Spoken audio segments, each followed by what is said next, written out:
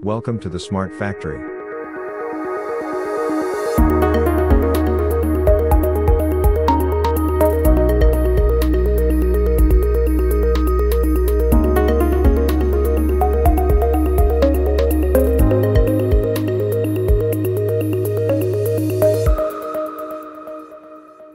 Welcome to our last session of today and even of our webinar week. So it's coming to an end after this. It was very exciting. So I'm already saying to everyone who is watching the replays, if you wouldn't been able to catch all of the episodes or any episodes that are of interest to you, you will be able to see them in the replays as the beginning of next week. We will have them online.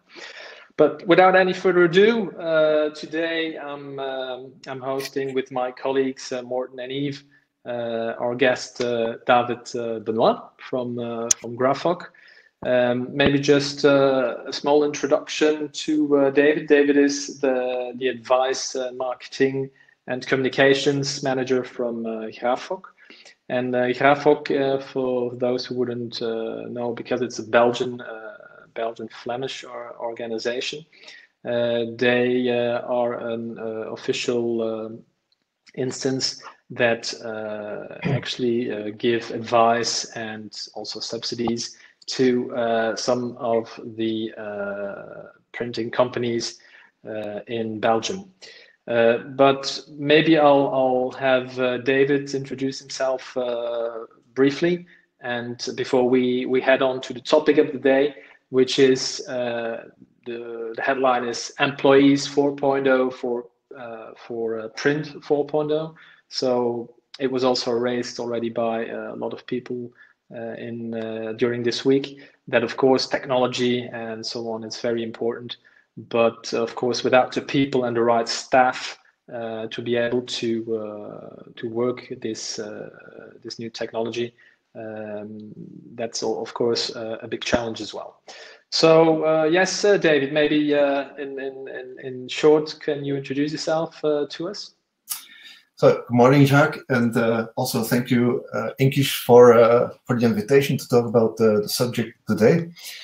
So my name is David Benoit. I'm working for about 15 years at Grafoc, what we call a training fund, especially for Flanders, so the Dutch-speaking part of Belgium. And we are a non-profit organization working for, let's say, first of all, for the graphic industry, the print media industry, but we also have contacts with schools, of course. We follow up of unemployed people who are on graphic training. We do the intensive follow-up. So there are a lot of things we do. We have a great network, of course. So I think we're an organization who has contact all over the. Mm-hmm. Absolutely. And as I can add, you also gather, and that's one of the reasons why it's very interesting to be talking to you. Your organization also gathers a lot of data and information on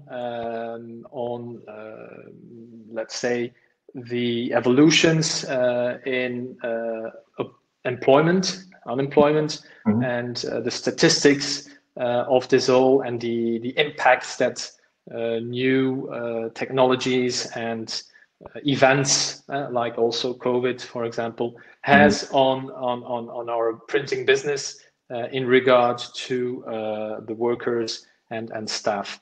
So, which is very important here today, and so maybe we can start your presentation, and mm-hmm. afterwards, and even in between, we can then raise questions on the topic, as we said. That Print 4.0 is in need of probably new types of profiles, job mm-hmm. profiles. Mm-hmm. But maybe if you can shed a little light on the actual situation. And there I have to stress, and that's important to say, even that we are shedding light on Belgian mm-hmm. statistics and Belgian figures, It'll be more or less the same situation in Europe, all over Europe, as well in France. We have spoken yesterday, Yves, and during the weeks with a lot of captains of industry in France, and they come up with the same problems, and they tell the same story. So it's, even if it's Belgian numbers, they're applicable throughout Europe. So it's good at least that we have one benchmark where everyone can go by with. So yes, let's maybe start the presentation, David, and I'll hand the word over to you. All right. So first of all, I think I have to say, Industry 4.0 or Print 4.0. In fact, it's not new. Let's say that it started around 2012, and some call it the fourth industrial revolution. But I think for the graphic business, and maybe also for other businesses, it's not that new, because if you look at what happened the last 30, 40 years in technological evolution, we had the evolution of offset printing, of flexo printing. We had the whole, let's say, startup of desktop publishing. We went from analog to digital. We have large format printing. GDF entered the business, and the last new technology, I guess, is the whole thing about nano printing. So let's say, in fact, it's not that new, and the baseline for today, training today for tomorrow, it's very actual. It's even an obligation to keep on learning every day, because we talk about tomorrow, but in fact, tomorrow started already today and even yesterday. So it's very important to keep everybody up to date. Yeah.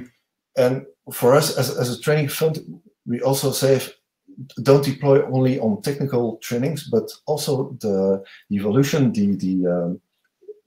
take efforts and also in soft skill trainings. For example, language and IT skills are today as important as other, even communication or even leadership trainings are very, very important. And let's say that we hear almost every day about new technologies, which is very good. But sometimes I have the idea that we forget, or the people who have to work with all these new technology. So I think that's an important thing. But even important to get an overview of the whole situation, or the actual situation. I have some numbers or some facts gathered, and I try to explain them. If we look at the number of companies over the last 10 years, we have a reduction here in Belgium of about 41, let's say 41, or more than 40%. So that's a lot. The reasons why, I guess it's almost for every business the same. There is bankrupt of companies, that happens, unfortunately, but it happens. We have also the tendency of companies that merge now faster than predicted. There are companies who won't invest in new technology, or machines are too expensive, or they have no follow-up if it's a family company. But I think the most important reason why is the evolution in technology. So, and if you look at the number of employees over the last 10 years, there is also a reduction of 38%, which is a lot, I think, for the same reason as I mentioned. And our prediction is that for the next 4 or 5 years, there will be a decline of 4% in the employees. Mm-hmm. Also very important is if you look at the number of people who work in a company, and for us, 92% of the companies have less than 50 employees. And if we look further, 72% of the companies have less than 10 employees. So that is a very important thing to take care about if you talk about trainings, if you talk about HR, etc. If you have a lot of small companies, it becomes more and more difficult to train people, to give them the time to train, and to keep them up to date. But if you look at 2019, we saw that about more than half of the employees followed a training. So 55% followed the training, which is good, I think. I have some numbers about the age, which is also an important fact. If you look at it's called PC 130, let's say that's the blue collar population of our employees. One on three is older than 50 years. If you look at the other side, only less than 5% of the employees is younger than 25 years old. So that means that we have quite an old population of our employees, which means, and that's a huge number, we expect that over the next 5 years, 36% of the employees will be retired. So that's it's a huge number. Right? Yes, that's a lot of knowledge that leaves our print media industry. It's something to. I think that a lot of companies do not realize at this moment what to expect the next 4 years. So there will be a huge impact, because if I see these numbers that you give us here, Yves, I think for you as well, if you can see that in Belgium anyway, 1 out of 3 that are working actually in the printing industry is older than 50, and only 4% or 5 is younger than 25. So as you say, it'll be a huge problem. Maybe it's not visible straight away today because everyone is in full production and it's going. But yeah, do you see those same numbers in France, Yves? Do you have an idea of that?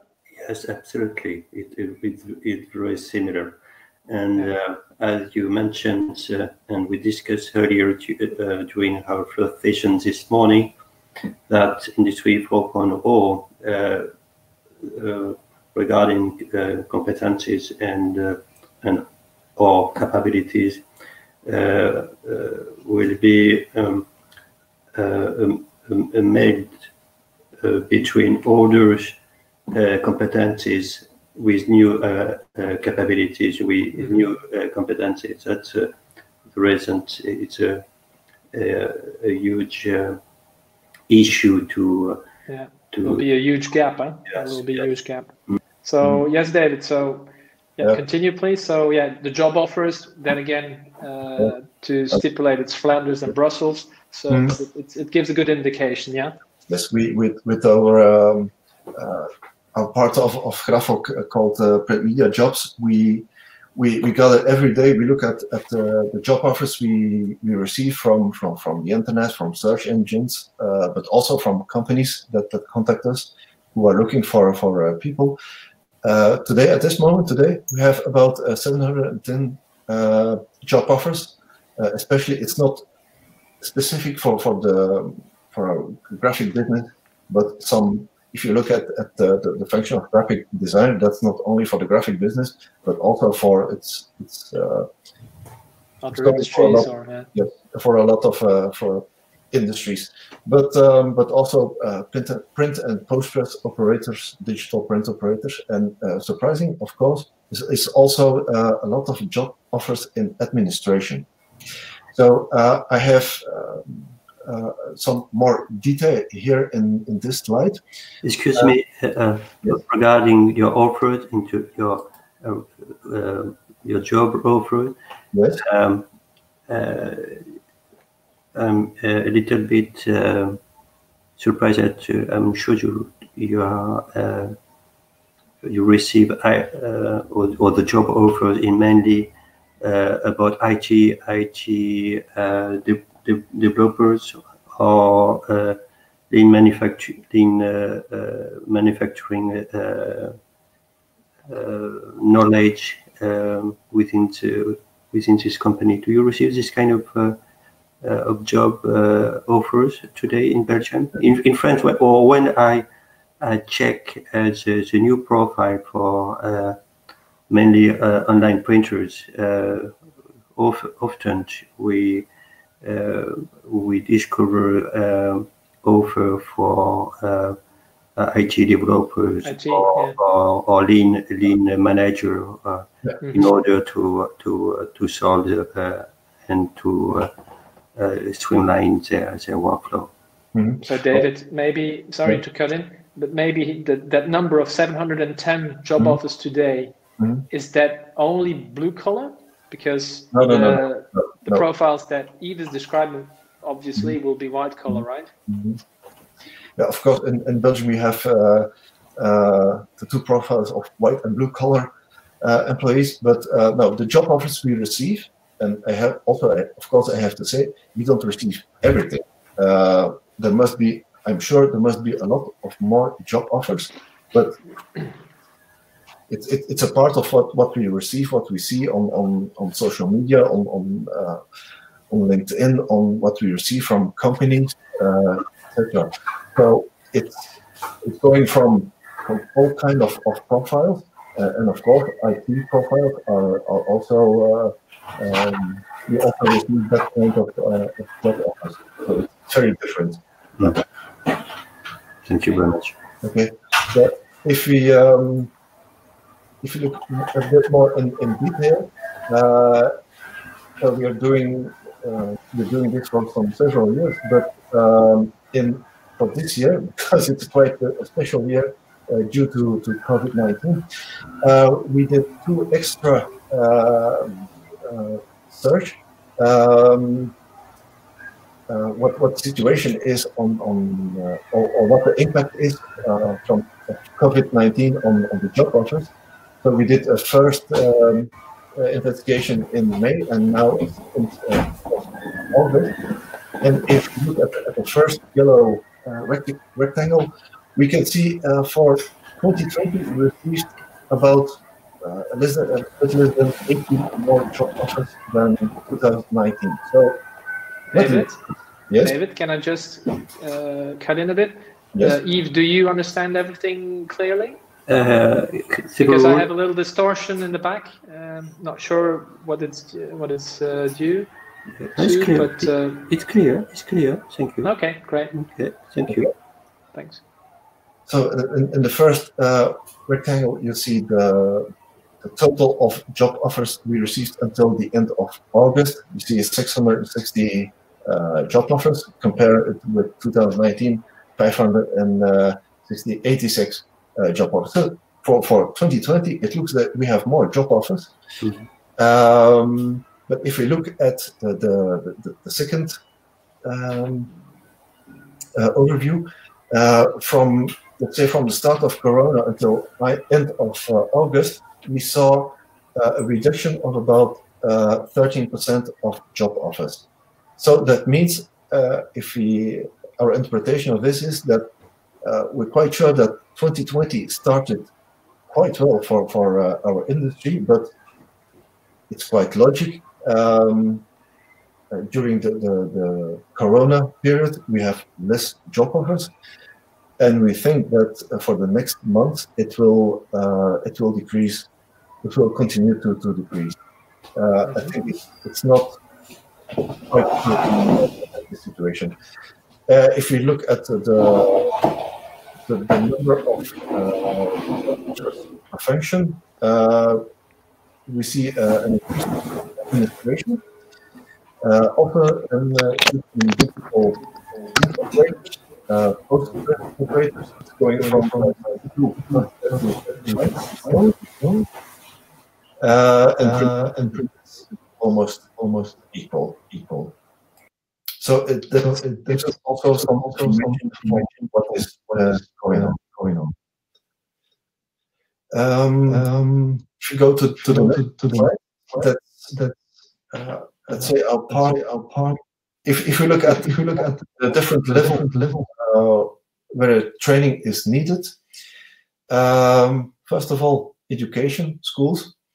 We believe that dual trajects will be the future for education. It's not the only part, but it's an important part in the evolution in education, if it depends on us. So last year, some schools started with dual trajects, and maybe I have to explain that.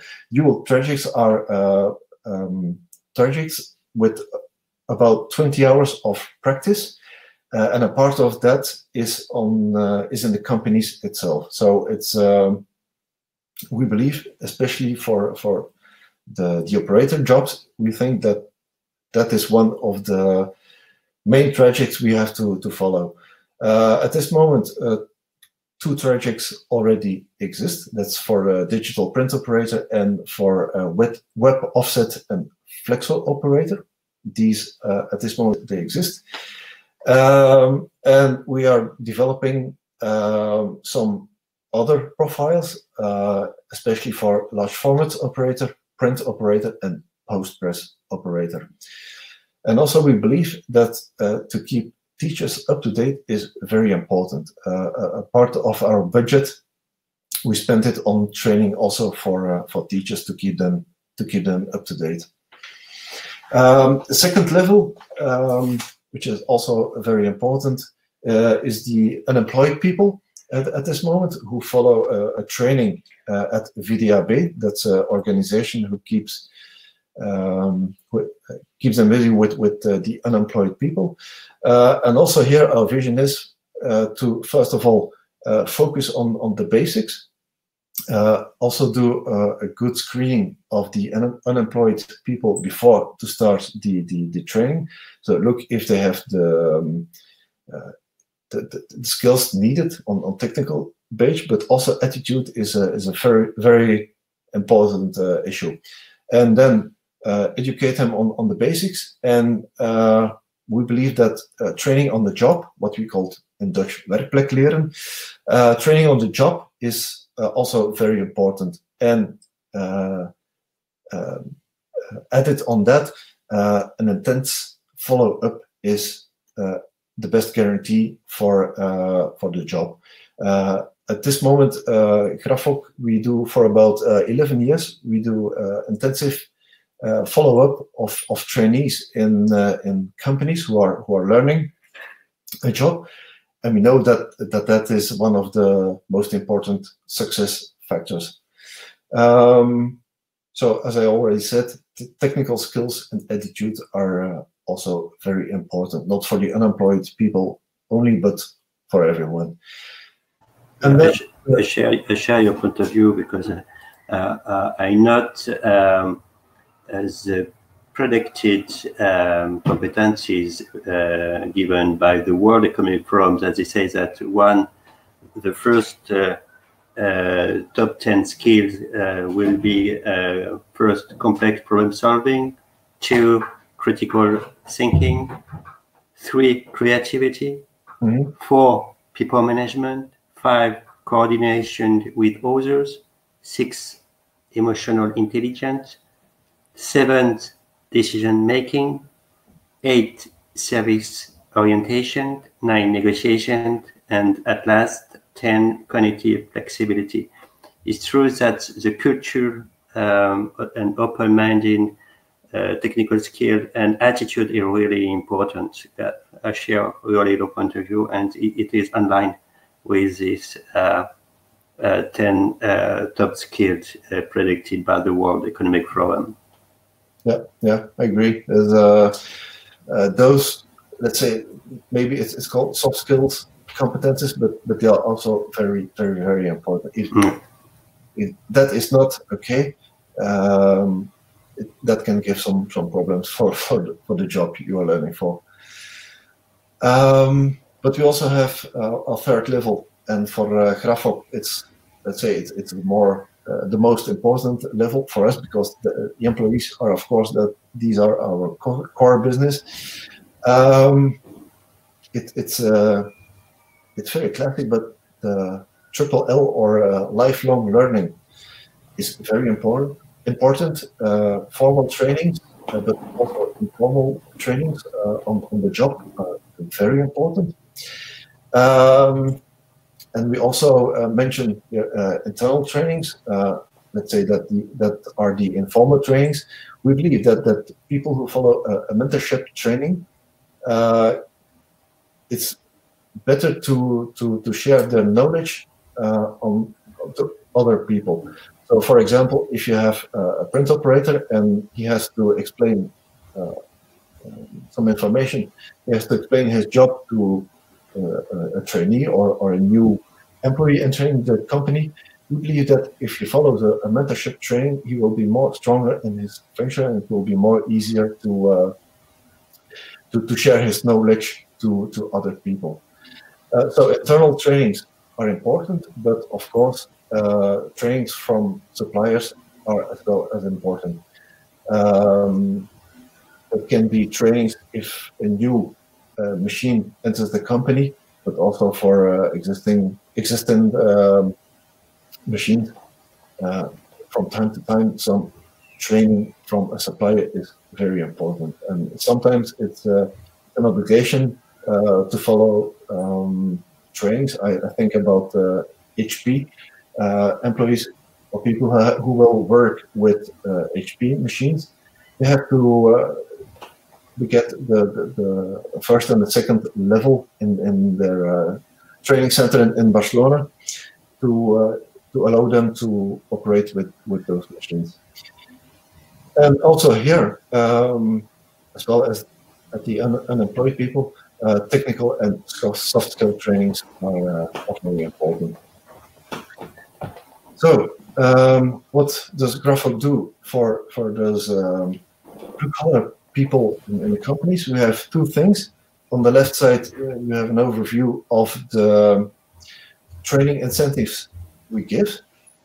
So you can see, depending on the number of employees who are working at your company, in the left column, it can the amount of the premium can be from 1,500 euro up to 11,250 euros that companies can get from us if they train their people in the company to make the people, of course, to make the people stronger in their job. It's also an advantage for the company, of course, but it's also an advantage for the client if we have well-trained people in operating.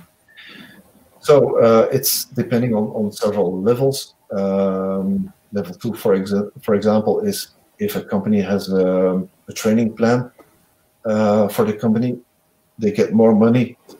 We also have the third level. That's for companies who have who are qualified by us as being an internship company. At this moment, we have 135 of those companies, and we have a fourth level. If a company is investing in innovative, unique, or high-tech machines or techniques, they can get the fourth level. So it's going up and up, depending on what level you get. To give you an idea, last year, 2019, it's not completely final, but at this moment, we spent about 150,000 euro that goes back to the companies who invested in their employees. On the other hand, the green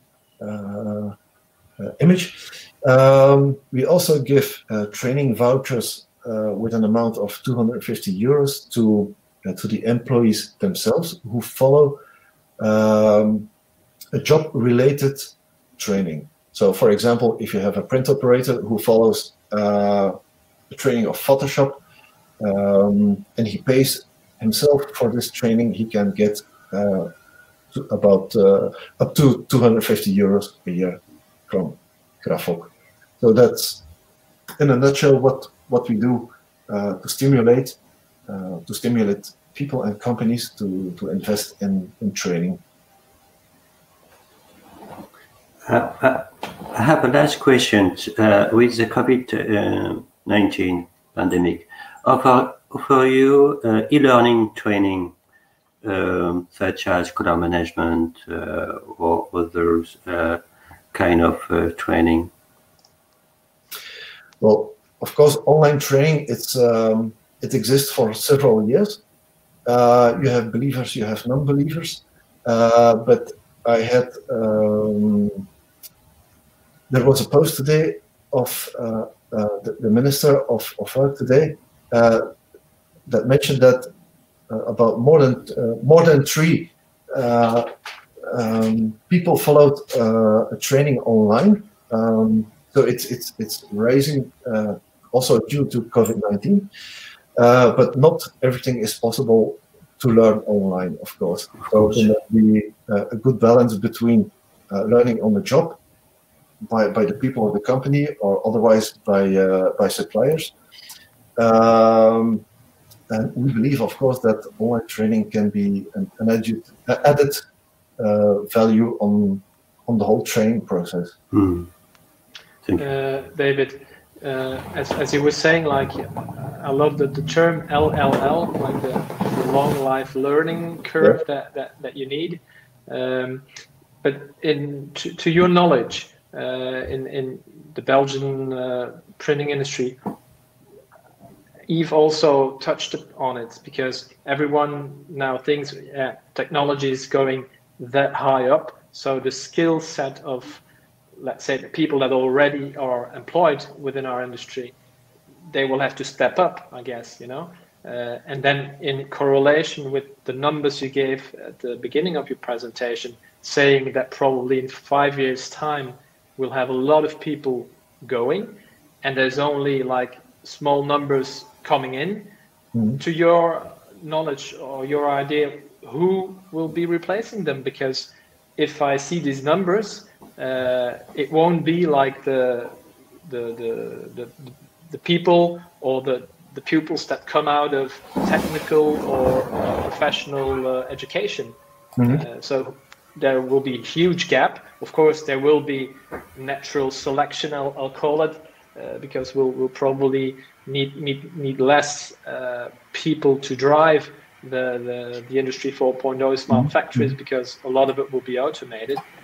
But in my mind, still, there will be left with a huge gap. Who do you think will fill those shoes? Because we'll have a problem on our hands, I guess. Will it be like more IT orientated guys, or do you think it will still be people that come out of the technical schools? Or that's another subject. We'll maybe touch on it later, because in Belgium they just decided to pull the plug on the technical education. But to come back to the first question, who do you think will fill the gap? Because we'll end up with a problem. It's a very good question, and I guess it's not only for the print media business as well. It's for a lot of businesses who have the same problems. Our population is aging, so I must say we don't have let's say the correct answer. We don't have it. So that problem is not as new as well, because we as long as I work at Grafoc, companies are still looking for print operators, for post-press operators. There are not enough people in these jobs, and that will become a more huge problem for the next years, I guess. So people who are leaving the next years, about 36%, who are getting on retirement, that's a lot of knowledge that's leaving the companies. How to solve it? I don't have the real answer. I don't have it, and I guess the next years we will see how to solve it. You don't need always to have people from schools, but that's why we put a lot of effort on unemployed people to teach them, to give them a good follow up. and to train them on the job in the company. So in combination with the job offers, we see that at this moment that's a good project. It's very successful at this moment. So I think that's one of the possible ways to follow. But it's a difficult question. Yes, indeed. Yeah, and I do see what you said earlier on, that you were also like giving aid to companies that have staff, but maybe not with the right skill set, and that you're also aiding them with a kind of subsidy if they buy, let's say, if they buy a new machine from HP or Sycon or anyone else, and those vendors now they have as part of their package like also some schooling of those staff, or maybe people that want to get up a bit to up their skills. So, but as you said, it's mostly very expensive education and training that these vendors are giving. So in that case, can those companies apply for all of the staff they want to give this education, or as you said, there are limits, of course? And is, in your point of view, are companies now asking more this type of, let's say, training on the job and when they buy machines, or is it just for the machines they already installed in their companies, or is it mainly when they buy new equipment? Well, first of all, people always talk about a training cost. Of course, it's not for free. Training is not for free. Is it a cost? Yeah, maybe, but it always gives a great added value on the people, on the company, on the clients, to have well-educated people. For us, that's quite clear. So, is there a limit? Yes. In the premise that Grafoc gives, yes. And it's, for us, all kind of trainings are acceptable. So, I mean, if you have a leadership training, or you have a training for a new digital press, or you have a new web offset press, or someone has to learn German, English, whatever, all those kind of trainings are for us.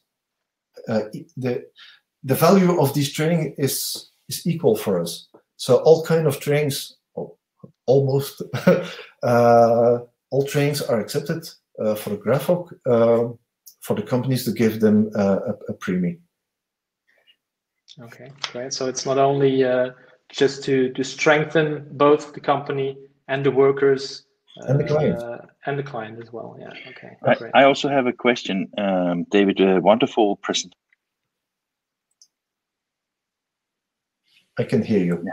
Oh, sorry. Can you hear me? Can you hear me now? Back. You're back now. Okay. Yeah. It's apparently my my electronic headset that doesn't work. No, David, great presentation, very enlightening, and gave some good ideas as well. One of the things I am a little bit curious about that does not relate so much to what you were talking about, but maybe to your work on a more overall perspective. When you communicate with your, it's a member organization, right?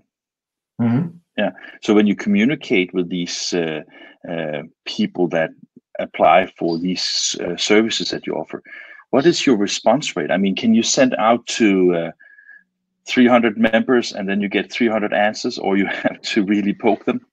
I wish. Well, we have to be honest about that. So first of all, we communicate with the companies. It has to do because we don't have all the data of the people, the blue collar people who work in the companies. So if we contact the companies, it's a physical visit. by telephone, by email, by newsletter, by website, social media, whatever. So we have a wide range of communication tools. But I have to be honest, the response can be better. A lot of companies invest in training, invest in new machines. It costs a lot of money. Somewhere they know they can get some money off Grafoc, but most of the people, for one or other reason, they forget to contact us. Not only for the premise, but we have a whole range of services we offer for free. Most of them are for free for the companies. So I should say they have to use it more and more. What we offer, the knowledge we have. If they are looking for a print operator, if they have a job offer, it would be good that they contact us and that we can see what we can do for them. So, the reason I'm asking is because at the Label Expo last year, I got a little bit unpopular with the trade media in Europe, to be honest, because I said that, including English. I'm not saying that we are any better than any, but I said that I think that one of the problems we as an industry have is that we have a lot of knowledge from organizations, from media, from consultants, from a lot of different vendors, of course, a lot of different sources. But there seems to be some kind of communication gap, because we end up in a situation where mass communication doesn't apply to the owners of the printing companies. Letters, direct mail doesn't apply to people. It seems that we have all the same addresses and contact details of everybody, but apparently we are not communicating to the heart and the brain of the owners of the printing companies. And I'm wondering, because I mean, I think that our relationship with you, thanks to Jacques, is of course pretty new, but we have since 6 years been working, really trying to, in an unbiased environment, educating the industry. But the problem is that we have the same problems as everybody else. We don't get the reach. I mean, I think that Intergraph say there's like 112,000 printing companies in Europe, with about 600,000 people working in the industry in Europe. And there's no media that have even close to any of the 100,000 printing companies. And when you talk to the vendors, not even close to have like one vendor able to approach everybody. So I was just curious if you see the same problem from an organization perspective, that you also have the same addresses as Jacques and Yves and I have, but we don't get through. Even have more addresses. We have our database is quite up to date. Most companies we know we have to contact, not for all the companies. So we do also physical visits to companies. We talk to HR managers, to the salespeople, to the owners of the companies, etc. I think the reason why they not always apply on us is, I think, for the main reason is there is lack of time. And in a certain way, I can understand it, because the production is on number one. That's on top. That's the most important thing in the whole business. The printed works need to be delivered on time. So in a certain way, I can understand why they do not always apply on us or other suppliers. Yeah. So lack of time. I guess like you say, there's always a sense of urgency, in a production environment. But still, and that's one of my favorite topics as well. That it's strange to see that companies that invest that much money and have to try to make the best of it and try to be best in class. That you often see the things that you evoke here, that when it's coming down to their personnel or the staff, then might like train the top guys maybe, but then a lot of the workers, they're there to put out the production. And I do agree with you that I think there's not enough awareness in companies that the skill sets of their workers and their collaborators should also be top of mind.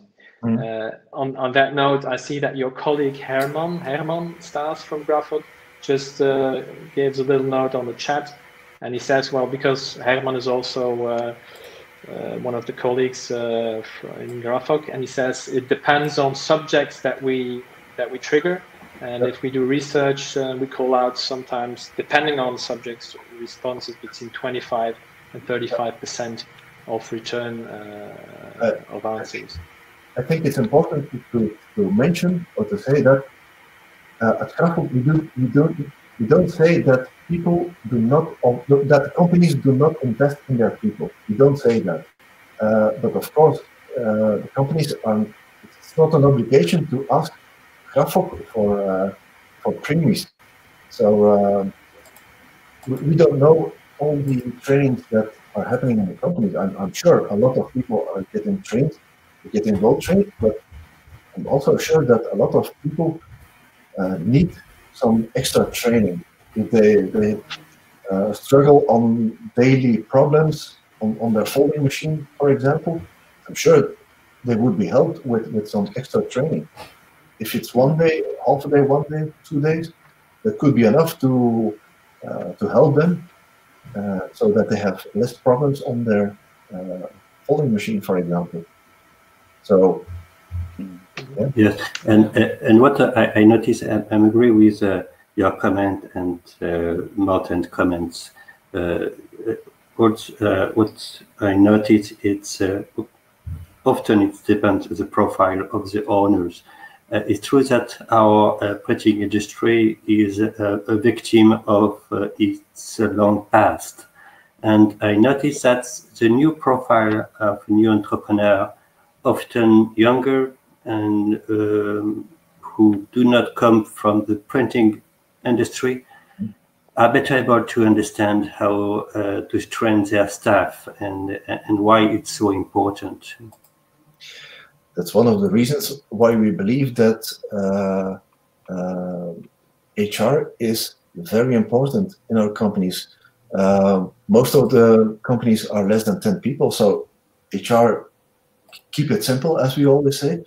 But if you have larger companies, I think that HR, in a simple way, also the way we companies, keep it very basic, keep it simple. But a way of HR is very important in a company, and a new generation is coming up. So companies need to be prepared of another mentality of the new workers in a company. Yeah, and then we have here another chat from Herman. He says a minority of our companies have HR departments, which means that companies do not always have time to implement HR policies. So I think in general, it means maybe, I'm not sure, that the mindset also within a company should maybe go also from the fact that, I'm not generalizing here, but that they don't always have to see staff as like a production commodity, and that one should think that in the near future, I think they'll play a way bigger role because of knowledge levels increasing, and they will be depending more, I guess, on the automation, but also on the staff that is able to understand what's going on in the factory with that automation. And so the challenge, I guess, for anyone who's looking into smart factories, Industry 4.0, and automation in general, is to find these people with the right mindset and the attitude that you're referring to. So I think that's very important, and it's big time that companies also be aware of this, even if they are smaller like Herman is saying, they don't always have an HR policy, True. so they might better start thinking about one. The minority of our companies has an own HR department. That's really the minority, and in a certain way, it's I can understand that. But what he also mentioned is do not always have time. It's the same problem. Time is the key word, I think, in this whole discussion. But I'm sure if they use companies like Grafoc or even other companies, they will gain some time, some effort, some money. So it's an advantage to work with some partners. Mm-hmm. Excellent. Well, so Yves, maybe do you have another question for David, or maybe some insight from your point of view in the French industry? Do you in France, for example, have this type of initiatives from, let's say, semi-governmental aid, like subsidizing yes. education or trainings? Yes, currently, mainly during this context. Our government and try to help company to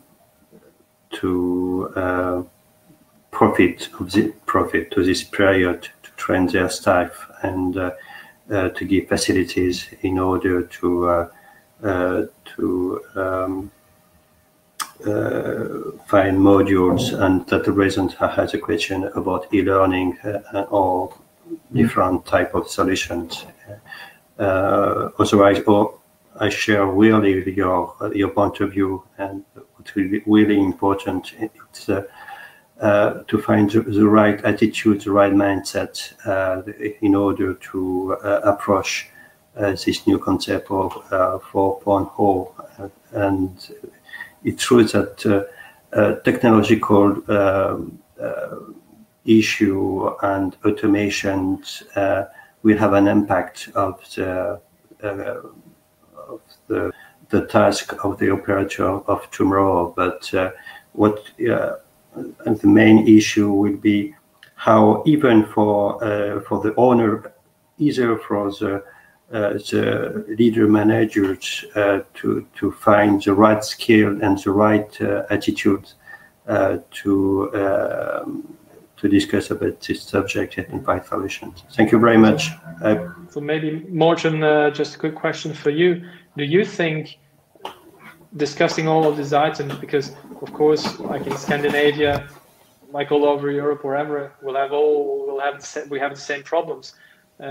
Do you think that, like the federations, maybe Intergraph, do you think they have a role to play in like maybe facilitating this problem? The funny thing is that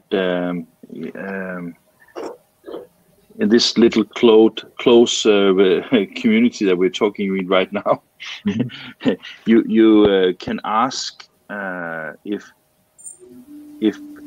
organizations like Intergraph and some of the federations become so self-sufficient that they don't really see the forest for all the trees, right?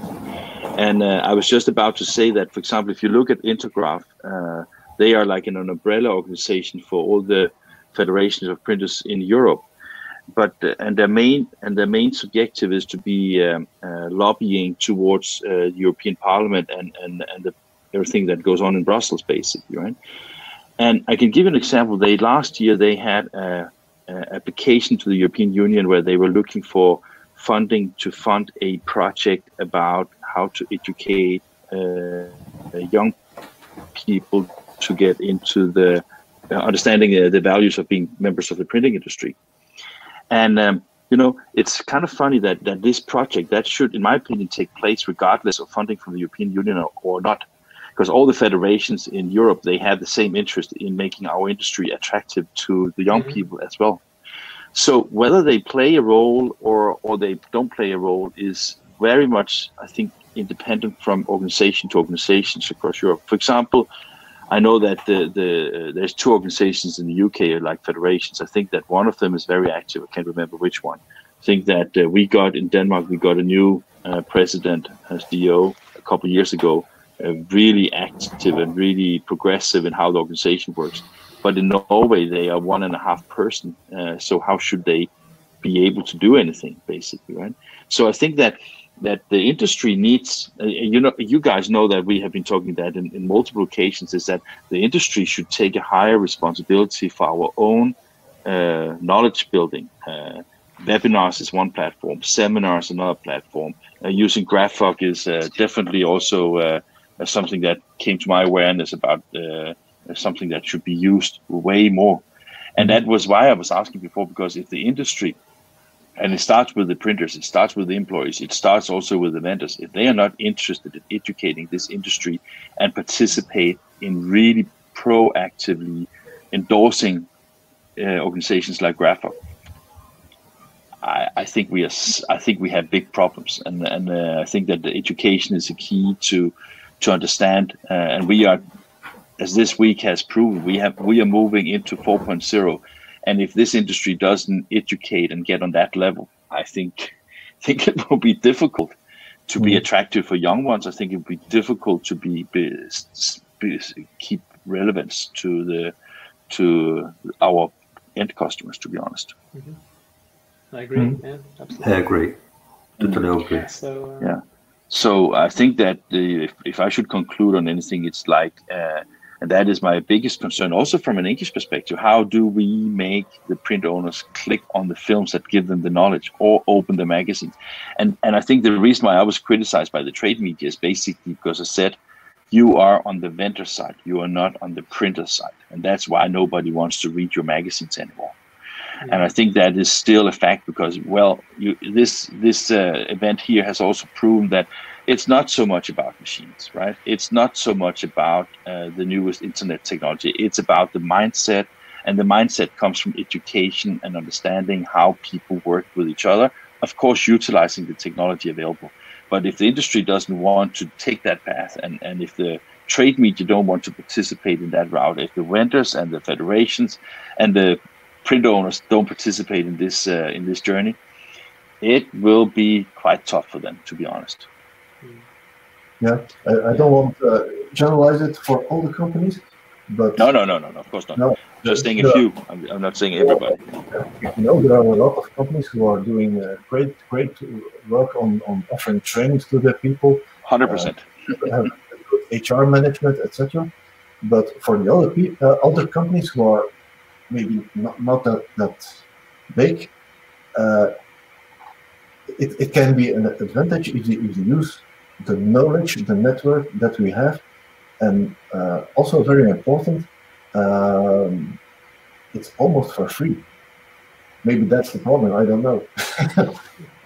Yeah, we have a lot of knowledge, we have a great network, we have a lot of contacts, we have a lot of experience, so they should. Well, it seems that we will not be unemployed, the 4 of us, right? We will have a lot of work in the future to keep pushing the boundaries, right? And as said, we created the channels, and so we're happy that we could get you on board here to give Grafoc also a voice on this platform as well. Wonderful, so, wonderful. Thank you very much. Very interesting.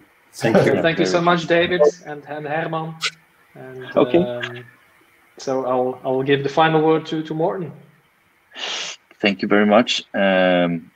This is the final session of this week. I have been listening to all of the sessions in English, to be honest, from Monday till today. So my butt hurts, my head is full.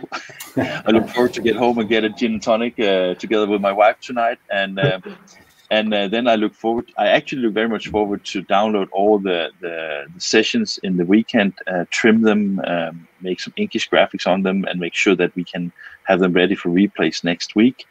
I think everybody who has participated in this have been extremely well prepared and very open-minded and very willing to also share their knowledge.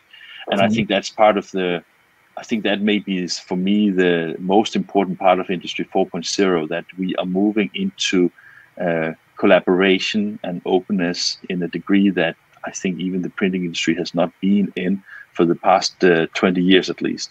And I think it can take a lot of people, if they want to the next level. So I want to thank everybody for being part of this week.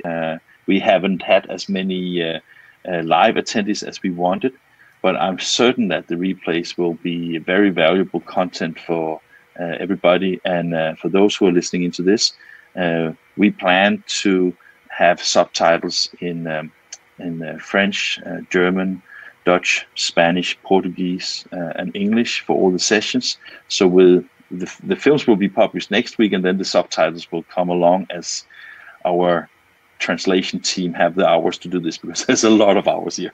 But thank you, and Ivan, Jacques, my dear colleagues and friends from English France and Benelux. So great to get to know you this way. It can't be better for me. Thank you very much. Thank you. Thanks so much. Well, thank you so much, Martin. See you all soon. See you soon. Yeah, let's play the